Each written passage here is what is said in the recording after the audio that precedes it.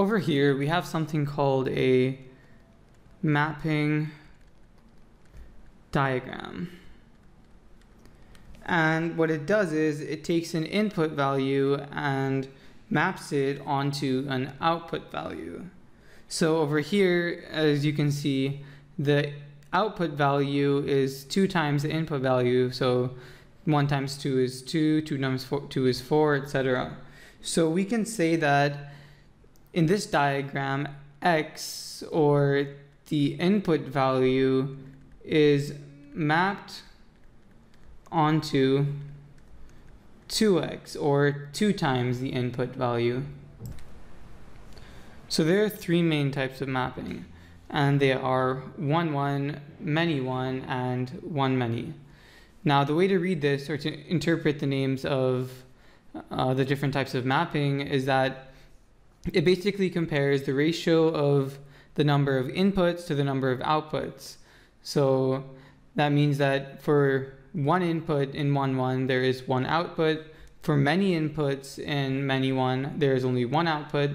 And for 1 input in 1, many, there are many outputs.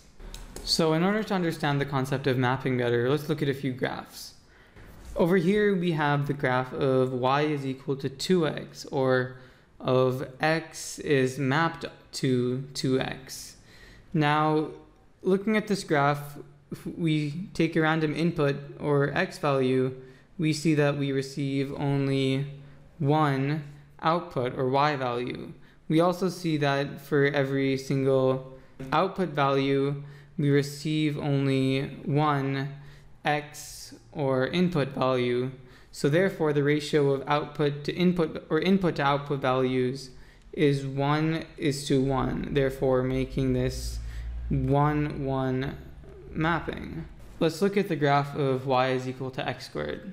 So for this graph, we similarly see that for each individual input, or x value, we receive only 1 output, or y value. However, for each individual output value, we receive 2 input values. So for each value of y, there are 2 possible values for x. Now, and we know that for the graph y is equal to x squared, that this is true because 2 squared is the same thing as -2 squared. So we could call this input value 2 and this input value -2, and they both give us a single output value of 4. So we can say that this graph is a many 1 graph, because for many or multiple input values, we receive 1 output value. Now let's look at the graph of y is equal to the positive or negative under root of x. Over here, we see that for each individual input value, we receive 2 output, or y values. And for each output, or y value, we receive only 1 input value.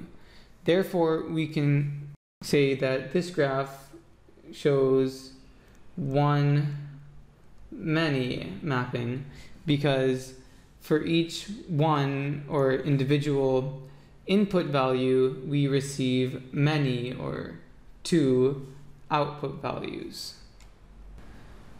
Okay, so another important concept within mapping is understanding what types of mapping can be used to describe functions. Now let's revisit the definition of a function. So a function is a rule or expression that for each single input, it produces only 1 output. That is, when you input a single value into the function, you should receive only 1 value. Now let's look back at our graphs to determine which types of mapping can be used to describe functions. Now, if we look at 1, 1 mapping, we see that for each input value, we receive only 1 output value. And therefore 1, 1 mapping can be used to describe functions. If we look at many 1 functions, we also see that for each input value, we receive only 1 output value. Therefore, many 1 functions many 1 mapping can also be used to describe functions. However, when we look at one-many functions, we see that for each individual or for each one input value, we receive two output values. And since that is not consistent with our definition of functions, one-many mapping cannot be used to describe functions.